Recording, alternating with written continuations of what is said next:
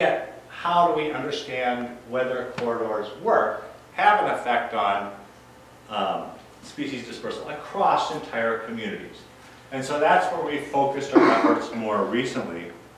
And the way we've done this is to start with a new technique, which is to add heavy isotopes of nitrogen into the center fragment. We do this by spraying the nitrogen on plants. It's quickly absorbed into plant tissues, taken up into fruits and seeds, and then also herbivore consumers take up the heavy isotope of nitrogen in their tissues as well. And so we can then track the movement of organisms through this heavy isotope as they move through the landscape. What this procedure does is allow us to solve a needle in a haystack problem. How do you understand dispersal, for example, of wind-dispersed seeds or very abundant insects when just a fraction of individuals are dispersing and you have to track the movement across hundreds, thousands, many thousands of individuals? And so I'll tell you about how we solve the needle in the haystack problem in a minute, but first I have to tell you that we initially have to collect those seeds. And so the way we do it is by setting up seed traps that are 10 feet high, they're about 1 meter wide. And so this is a group of technicians that were setting up one of these traps, but we didn't just set up one or a few. We set up 4,400 seed traps across the landscapes. So this is the view into one fragment. And then this, of course, leaves us with the problem that we collect many seeds and then we have to sort the seeds and process the seeds and sample the seeds. The analysis of 15N has the advantage that we can, once we've at least sorted the seeds, we can analyze many, hundreds at one time in one sample, and then use statistical models to determine what fraction of those seeds have been dispersed. Now, I'm going to tell you about plants now, not insects, because we've analyzed the heavy isotope of nitrogen in the plants, but not the insect yet. Those are next in the queue. But I want to tell you that this has enabled us to shift our focus. We've looked at dispersal of bird-dispersed plants. There are fewer of those, and we have marking techniques, visual marking techniques that we can use to track bird-dispersed plants. This has allowed us to get more heavily into wind-dispersed plants as well. And what I want to tell you is that there is reason to believe that our corridors can have strong effects on wind-dispersed plants. And this is thanks to work that was led by my collaborator Ellen Damschen. And I'm not going to go into the details of that work, except to tell you that, as you probably know from walking down the street today through the wind, that corridors can have a funneling effect. And they actually have 3 effects that affect plant dispersal in our landscape. They redirect wind, so they tend to take wind coming in different direction and orient it down the corridor.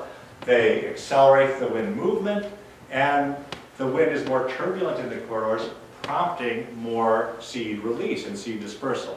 And so there's reason to believe that our corridors create physical conditions that might promote seed dispersal. Okay, and so then the other thing I want to tell you before showing you results is that this is also causes us to rethink what is our standard for effects of corridors. We've always compared movement, for example, between connected fragments and unconnected fragments. But what we've never known is how much do corridors get us to the standard of dispersal in unfragmented landscapes. And so what we've done is created experimental context where we compare movement. This green area is sprayed with heavy isotopes of nitrogen. We have seed traps going down the corridor and into the connected fragment. And then we compare that to dispersal in large, relatively unfragmented landscapes where we spray one area and then track movement going out in radii from the sprayed section. And so then that leads to telling you results, and I'm just going to show you for 2 species. I could show you for a few more, and we have more in the queue, so this is just hot off the presses. And what I'm showing you here is a dispersal kernel. So it's a measure of probability density of dispersal going out from near the sprayed area, that would be 0, but then going out, we actually started collecting seeds at 5 meters from the sprayed area, going out to 200 meters, which is the longest distance we can get in our connected fragments. And there's 2 points I'd like to make from this graphic. One is that we do find some dispersal of these wind-dispersed species at long distances.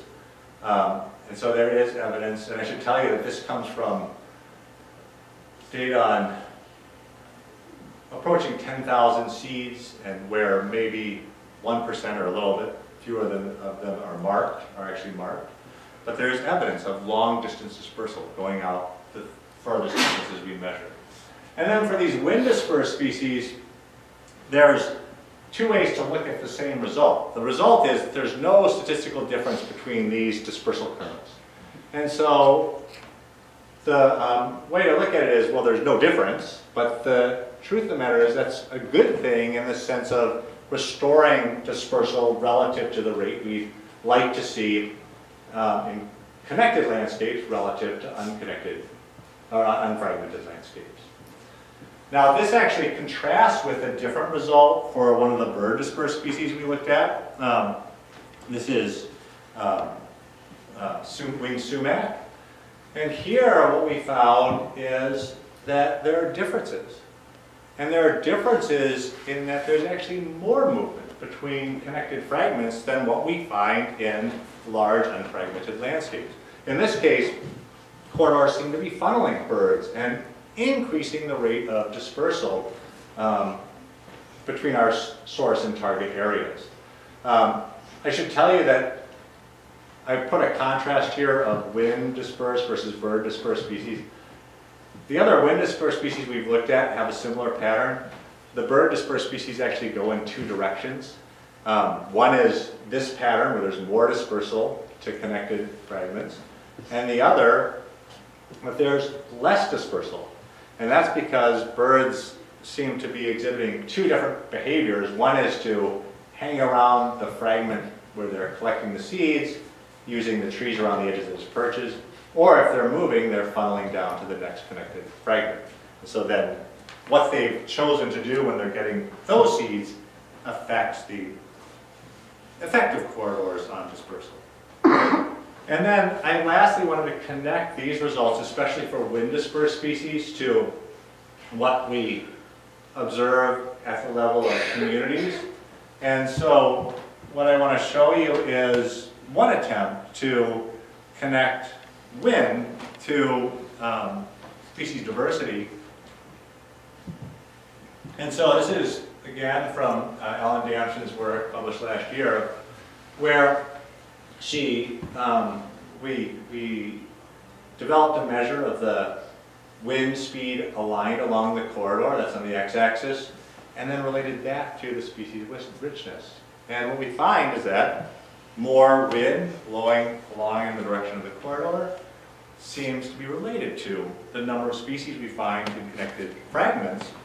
And so linking this mechanism of increased dispersal of wind dispersed species through corridors to potential consequences for plant communities. Now I want to shift gears just a little bit to another kind of question we've been able to address more recently. I focused so far on what in conservation might be viewed as the positive effects of corridors, that is, their effects on increasing dispersal through the landscape, their effects on increasing the diversity of species.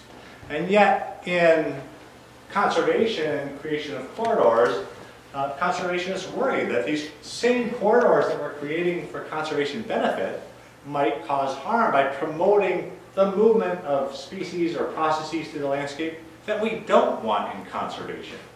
And so, in the last year, my group has asked the question through a review. Do corridors have unintended negative effects?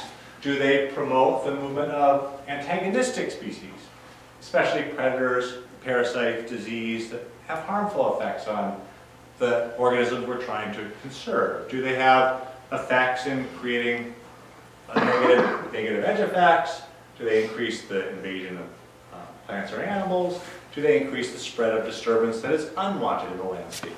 And I'm not going to tell you the results of this review except to say, for the most part, we don't have to worry about the negative effects. They're far outweighed by the positive effects of corridors on dispersal and diversity and other measures. But I do want to focus in on two results from our corridor experiment. One comes back to the issue of plant diversity. And what I've done is taken the full data set that I showed you previously and now extracted just the species of restoration interest in longleaf pine savanna. And so here, in the gray bars, we see a pattern that's similar to the overall pattern. More species found and connected relative to unconnected fragments. But now if I do the same thing, but consider not the native species of restoration interest, but consider invasive species, we see no pattern. That is, corridors don't seem to be spreading invasive plants through the landscape. And I should say this is invasive and exotic species, so non-invasive exotics.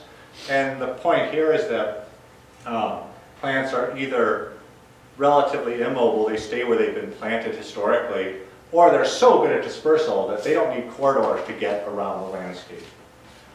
Now, that last point brings me to an interesting, more recent example from our landscapes that are an exception, but in my view, an exception that also proves the rule. And this is work done by a former graduate student in the project named Julian Rosasco, and he studied the invasive fire ant. Now, what I learned about fire ants once Julian started his study is that there are two forms of fire ants. The two forms are one that has one queen per colony, and then a second form has multiple queens per colony. So these are monogyne or polygyne colonies of fire ants. Now this distinction matters not just in the number of queens in the colonies, it matters to their dispersal. Monogyne fire ants that have one queen per colony, they mate in mating flights hundreds of meters in the air, and then they settle down to the earth to form a new colony. They're not going to use a corridor to get through the landscape. Polygyne colonies spread through essentially walking. They're moving short distances as individuals spread slowly through the landscape. So the point being, for the same species, there's big differences in how they disperse through the landscape. And there's also differences in the effects that these ants have. And so, Julian measured the density of fire ants in connected and unconnected patches. And by the way, I should tell you, this is the luck of how the experiment worked. We weren't able to introduce different kinds of fire ants into our landscape. We wouldn't have wanted to. But it just so happened that half of our experimental blocks had one form of fire ant, half had the other. So it created the perfect experimental context to test the effects of fire ants. Where there were monogyne, single queen per colony fire ants, there's no effect on the abundance of corridors on the abundance of fire ants. But where there are multiple queens per colony, there are about 30% more fire ants per fragment where there are multiple queens per colony. And then where there's more abundant fire ants, there's an effect on the diversity of other ant species. And where there's one queen per colony, there's no effect on ant diversity. Where there's multiple queens per colony, there's about 25% fewer ant species in connected patches.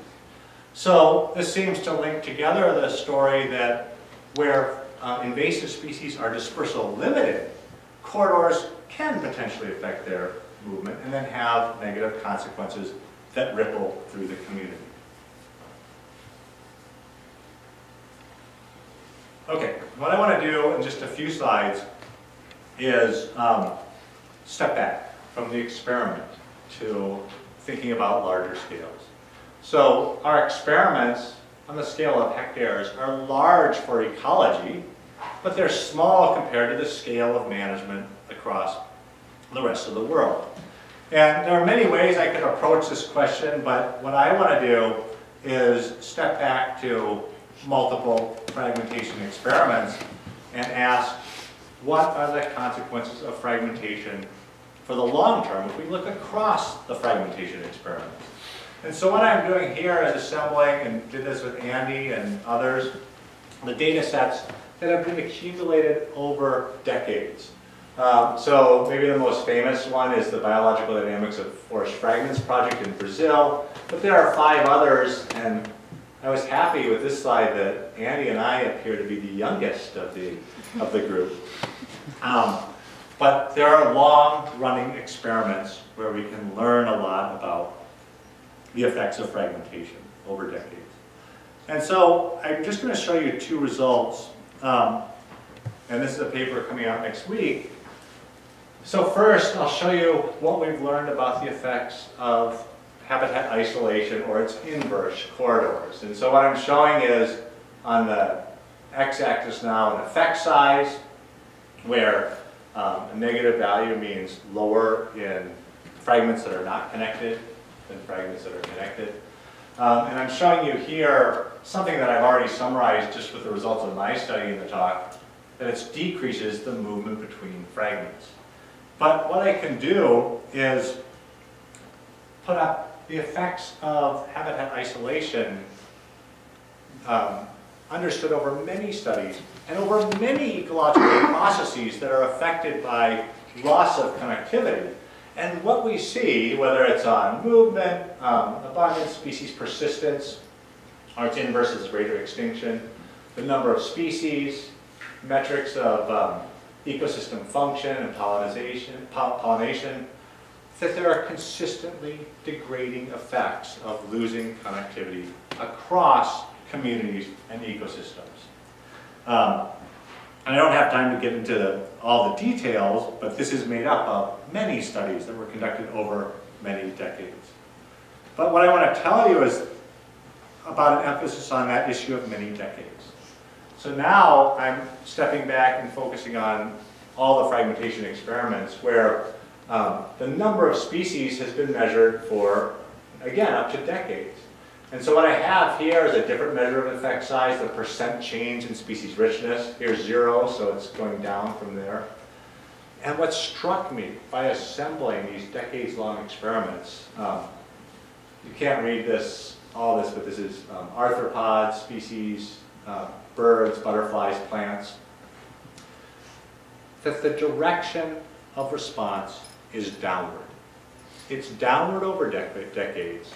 It leads to, on average, 50% loss of species within 2 decades.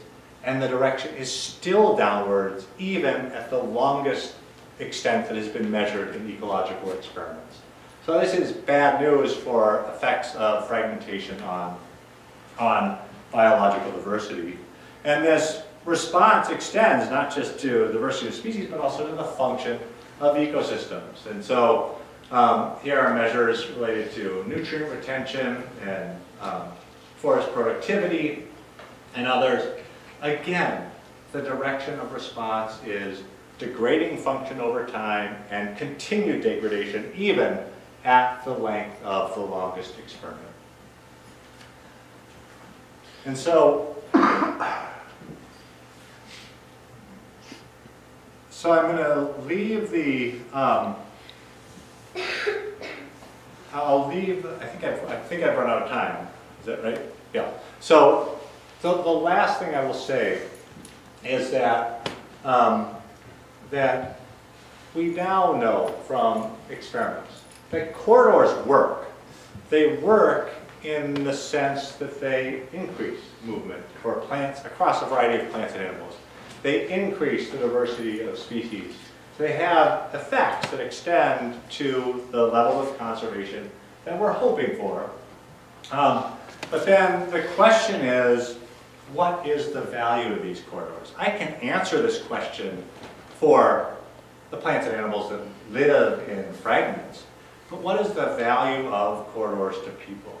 And here, Andy has done a great review to understand what the ecological values of corridors might be, and is working more intensely on these issues. And so I'll just end, and I'm going to skip across really with a few pictures of the different ways people use corridors, to say that if we take into account both the effects of corridors on biodiversity that are measured through experiments and ecological studies, and we take into account their value for how people create them, creating them for riparian buffers and greenways and hedgerows and other ways that we find them in our landscapes. If we take into account all those factors, then it will lead to, I think, more connected landscapes, and more connected landscapes likely with wider corridors than we initially envisioned. And so with that, I will end by thanking my group of collaborators with the corridor experiment up on the top row, and my lab group on the next row. And I want to thank you all, and I'll be happy to answer any questions or have any discussion about fragmentation, connectivity, and corridors. Thank you very much.